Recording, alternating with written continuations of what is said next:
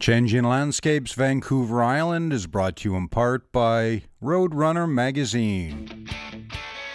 Roadrunner is the most comprehensive resource for motorcycle touring and travel. Read, discover, ride.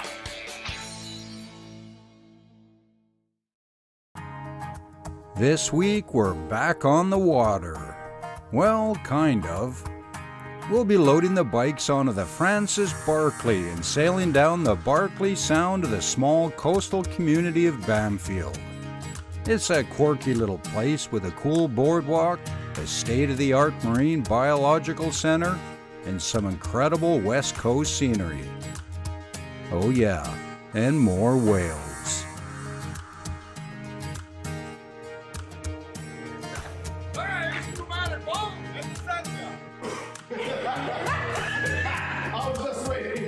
Vancouver Island, British Columbia.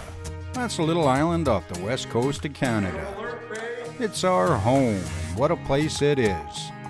My name is Scott Wilson, and I'd like you to join me and my good buddy Dominic Medlinski as we explore our island. Dominic's a landscape artist, and I like to film, and together we like riding bikes, so we're going to take you for a ride. There'll be stunning scenery, lively locals, a bit of wildlife, and perhaps even a tipple or two. If you haven't checked out Vancouver Island yet, then here's your chance. This is Changing Landscapes Vancouver Island.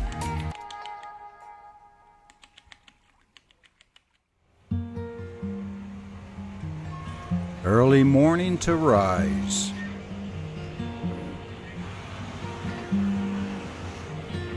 Mr. Medlinski. Good morning. How you doing? It's not quite South America, but we are getting lifted on the ship crane, on the ship, and going down to Bamfield. Pretty awesome.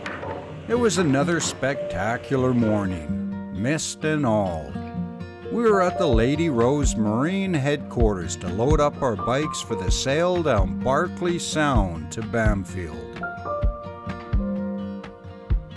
Scott, how do you feel? I feel relieved.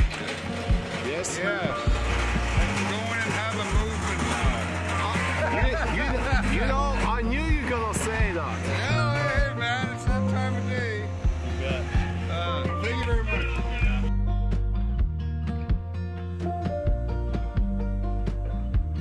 We were sailing on the Francis Barkley, another freighter that delivers supplies to outposts down the inlet and to Bamfield itself.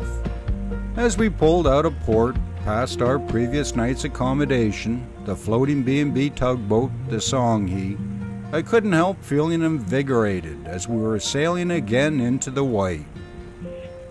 While Dominic grabbed some brekkie, I slid up to the bridge to film our departure. I loved watching the skipper in action as he guided us out into the Sound.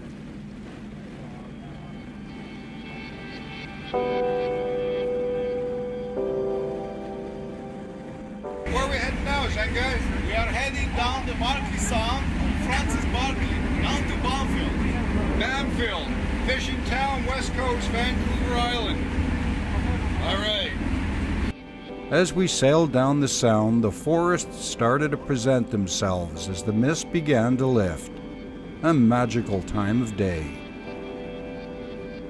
All right, so we're here this morning with Captain John of Lady Rose Marine, and we're on board the Francis Barkley, right? That's correct. So, and this is basically a working freighter? It is. Carry passengers and freight. Passengers and freight. To Bamfield, yeah. Okay, so like today, a typical stop will be what? Today we have a stop in New Chuckles Inlet, Kildonan Post Office. We also have a stop today at a little place called Haggard's Cove. And from Haggard's Cove we'll go on to Bamfield. On to Bamfield. And then basically offload, and then you guys trip on back up to Port Alberni tonight? 2 stops at Bamfield, and we return to Port Alberni probably around 4:35 this evening. The sailing was reminiscent of our time on the Uchuk 3, and further drove home the point of how remote some of these island communities must have been back in the day. It seemed the further we ventured down the Sound, the brighter the skies became, and dotting the waters were remote floating homes tethered to the shores by docks. Then we made our first stop. Hello! As we pulled up to a dock much the way a bus pulls into a bus Are you the station. official greeter? You are? Yes. All right. Passengers disembarked, then we were off to our next stop, a pretty unique one at that. Canada's only floating post office. Then again, why not? We had floating homes, why not a floating post office? From there it was off to Haggard's Cove, as we offloaded some cargo, and just as on the U-Chuck 3, we saw the crew kick it into gear as supplies were offloaded the marine way.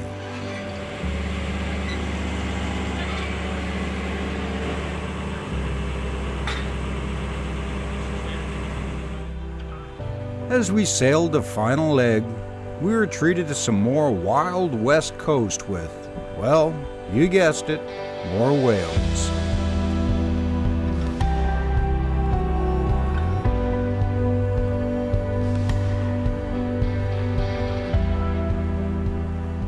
Okay, so we're up on the bow here with Mike. And Mike, what do you do on board? I'm the deckhand. Deckhand? Little of everything. Little of everything, okay. How long you been on the Francis Barkley? This is my first season. First season? About 5 months now. Enjoying it? Oh yeah. Pretty sweet, eh? Yeah. Yeah? Doesn't get any better. We cruised into West Bamfield, and the Francis Barkley sounded her horn to let the locals know we'd arrived. It was kinda neat. The Barkley's in town with her assortment of supplies, mail, and passengers, just like in the old days. And sure enough, the locals started to make their way down to the jetty to take care of business or just to say hi.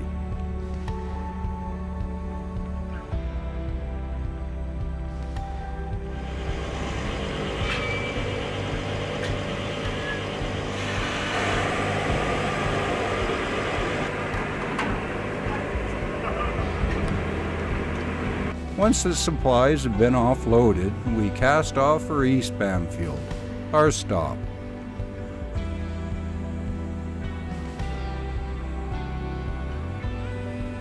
On the way, we passed marine research vessels, fishing lodges, and of course the water taxi.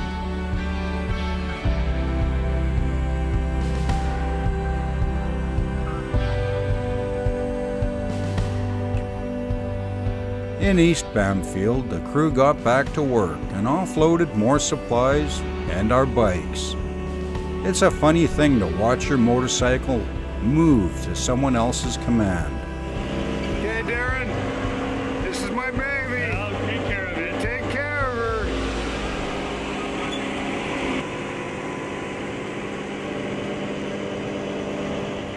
her. Man, you guys are pros now. You know, this one, you know, it's all right. You don't have to worry about it. You can drop this one. No, we're not too worried about it. They're not worried about this one, Dominic. I'll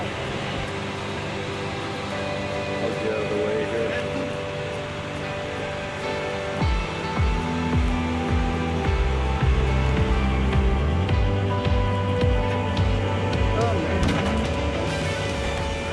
Awesome. Then the Barkley left us and headed back up the inlet to Port Alberni. So, we were in East Bamfield, but our accommodation was on the other side. Time to call a cab. Kinda cool. Arriving at your lodgings, the Imperial Eagle Lodge, by water taxi. So this is the taxi service in Bamfield. We were just in East Bamfield, and we're going to West Bamfield. And it'll take us about 30 seconds. About 30 seconds, but it's kind of cool. You go up to the diner, you get on the phone, and what's your name? Mark. And Mark comes over in his water taxi, and this is it. I gotta tell you, a day like today's quite nice. Middle of winter, I don't know.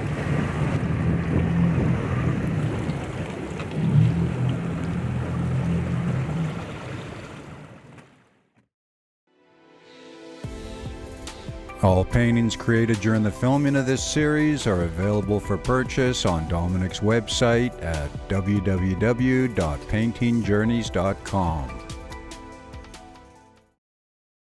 Take a landscape artist from Canada, Dominic Medlinski, and take his buddy, Scott Wilson, a travel writer who never shuts up. Put them on motorcycles, send them to Bolivia, and what do you get? Well, you get one heck of an adventure. Follow along as they rip through changing landscapes, from the Salt Flats to the Andes, and the Altiplano to the Amazon. This is Changing Landscapes Bolivia. Hello, this is Zen Guy. And the Nomadic Bull. And we're on the boardwalk down by the sea. You see this right here? We're in East Bamfield. No, we're not. We're in West Bamfield. Sorry, because East Bamfield is over there across the water. Pretty cool place, eh, Zen Guy? It's amazing, spectacular. So what are we up to today? Well, we just came off the Francis Barkley. We're gonna check out the Brady's Beach. Brady's Beach. We're gonna check the Marine Sciences Center in Bamfield. Yeah, Bamfield Marine Science Center, and we're gonna cruise the boardwalk because this apparently is the last section of the Queens Highway, okay, maintained by the Department of Highways, and this is a cool place. So, great episode.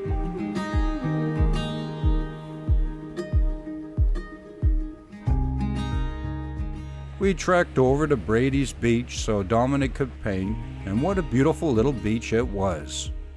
And sure enough, he found a spot and got to it. Finding a right composition is a very important aspect of successful painting. I take fair enough time walking up and down the beach looking for right angles, right overlaps, and of course a right light. The light changes quite often, so you have to be prepared to memorize the light and follow through all the way to the end of the painting. Many mistakes that art students do, they get frustrated midthrough the painting and change the light, and then the painting doesn't make much sense. So you have to kind of believe in yourself that you're gonna capture what you are attracted to in the first place. Morning light is amazing. It creates silhouettes, soft underglows, light glows from the surfaces. It's a magical time to paint. It's not a midday light is very harsh. I don't like painting in the midday. Usually the mornings and then late afternoons are usually the best time to paint and also to photograph. Well, another beautiful painting out of the way. I guess it was time to head back to the boardwalk. There are a few communities in British Columbia that sport a boardwalk, but Bamfield's has to be one of the nicest. And part of that is because it serves a purpose. It not only connects properties, but allows folks to go about their business using the boardwalk as a means of travel. Whether it's to the store, the Coast Guard, or the government jetty, the boardwalk is an official rite of passage. And it's really kind of cool. With the planters' boxes here and there, and the cat house, and the different buildings on display, it's kind of like a living museum. Okay, so here we are on the boardwalk, and this is West Bamfield? West Bamfield. Okay, over there, about 300 feet, is East Bamfield. Yes, and we took the water taxi over, and the first thing we decided to do was walk the boardwalk, and sure enough, because we wanted to meet some of the local flavor, and here we are with Rose. And Rose, what do you do? I am the postmistress of Bamfield. The postmistress of Bamfield. Yep, and on a really good day, you'll catch me scooping ice cream in the store next door all summer long. Oh, double dip. Double dipping. Double dipping.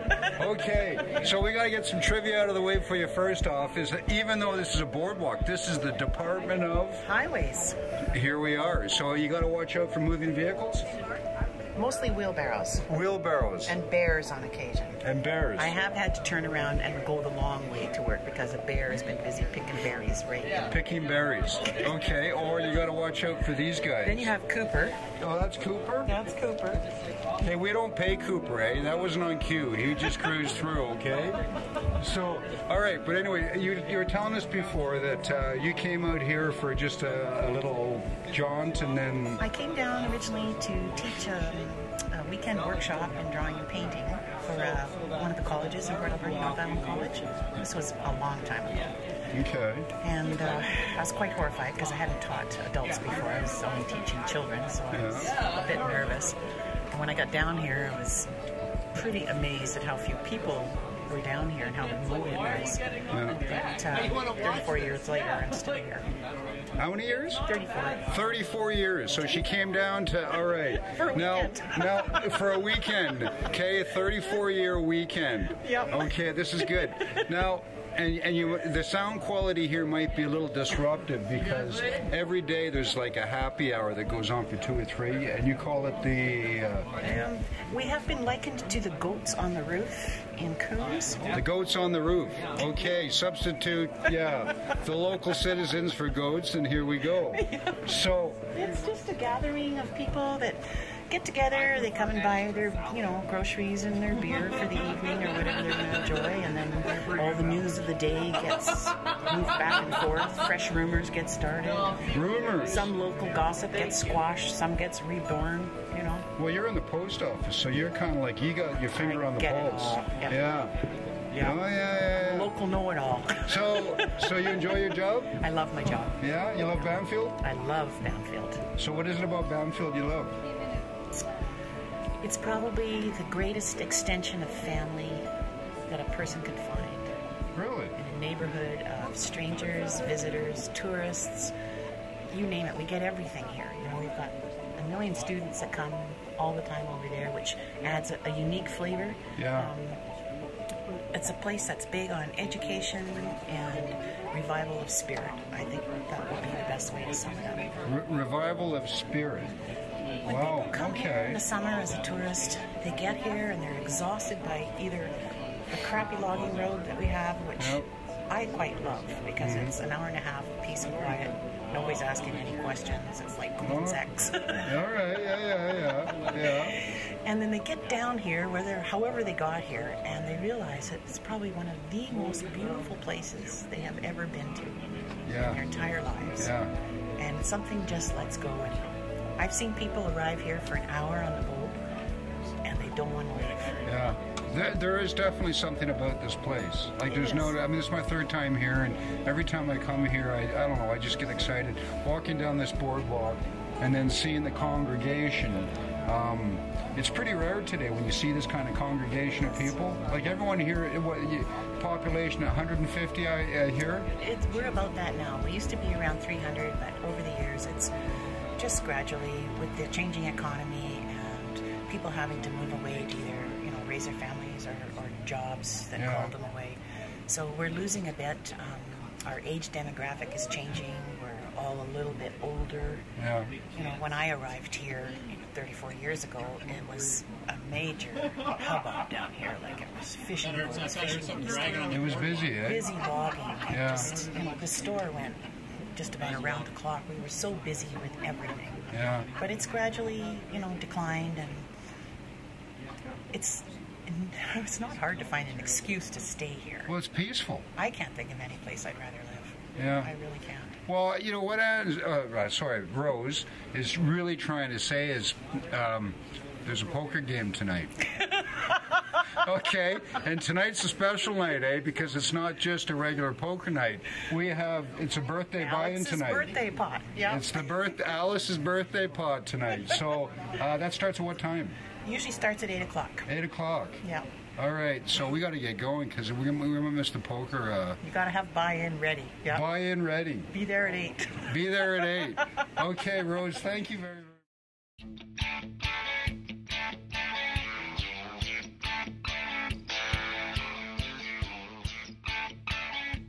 Expertly planned tours complete with maps, GPS files, and area information.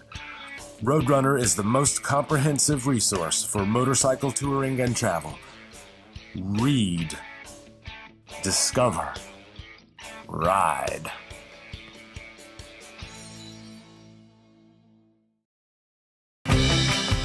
If you're enjoying the show and would like to contribute to future free programming, why not become a patron at patreon.com/Nomadic Bull. Thanks for watching.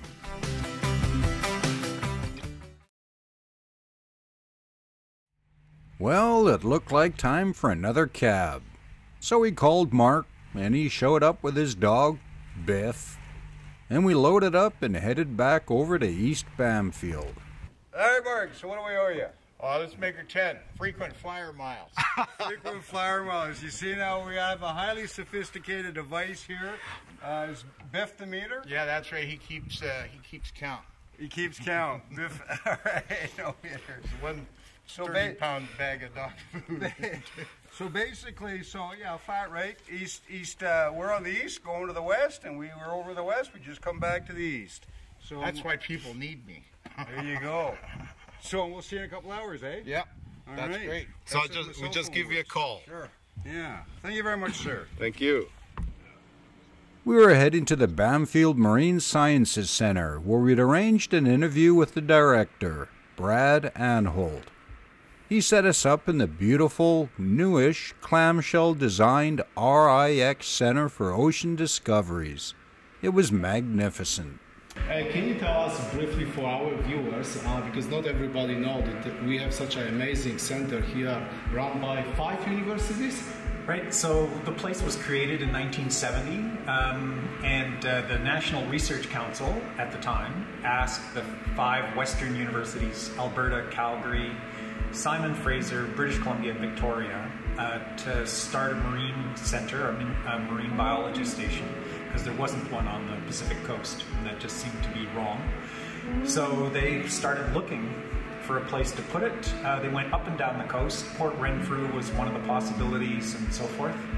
Eventually they ended up in Bamfield, and at the time there was a building left over from the Canadian Overseas Telegraph Company. Empty, because the Trans-Pacific cable had been moved all the way to Port Alberni. So the place was here, and the community was used to this idea of having a building full of nerds doing interesting things that were a little bit unusual, and were very welcoming. So the building was here, the land was here, the situation is absolutely amazing in terms of the biodiversity and access to all kinds of different habitats. And so the decision was made to purchase the land from COTC, and in 1972, the Bamfield Marine Station taught its first courses and has been here ever since. Well, after our little interview with Brad, we headed over to the Whale Lab. Okay, so we're here today in a really cool building. And we were very lucky yesterday on the boardwalk. We met Phil Lavoie. And you work here, Phil. That's right. You get to play in here. Yeah. So I look after the field trip program. So we bring thousands of kids a year here to the Science Center from both Alberta, BC. As far away as past Edmonton. They come out here for a multi-day field trip and spend a lot of their time here in the Whale Lab. This is called the Whale Lab. That's right. Obviously, well, we'll show you after, but we got some real cool skeletons up here. This actual whale, what is this? It's a gray whale. That's a gray whale? Yeah, skeleton of a gray whale.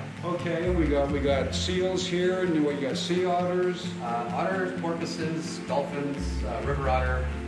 Yeah, and that's a sea otter at the end there. Okay, so and the purpose, so you're saying like students? Yep. Or is it kids as well? Generally high school. High school?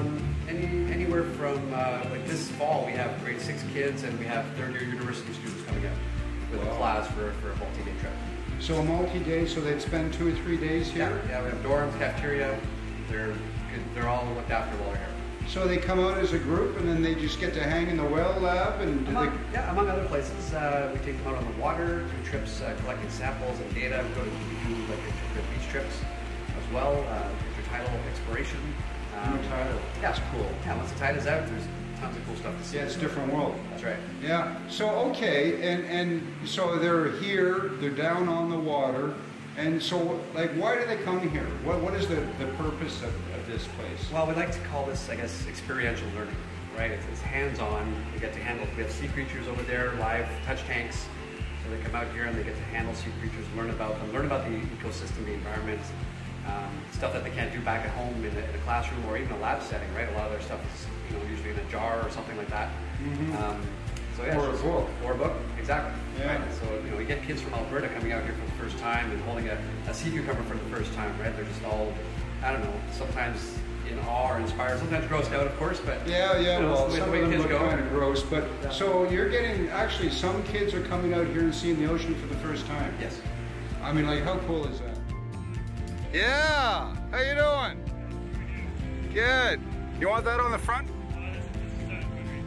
The Francis Barkley sailed back into Bamfield, and we loaded our bikes for the return voyage to Port Alberni. Good fortune smiled upon us again as we spotted more whales on the move. It's such a treat to see these mammals in their habitat. Yes, we could have ridden the logging road down from Port Alberni to East Bamfield and back, but why pass up an opportunity to see it all from the water? Seeing an island from the island is one thing, but to see it from the water, well, that's to put it into context.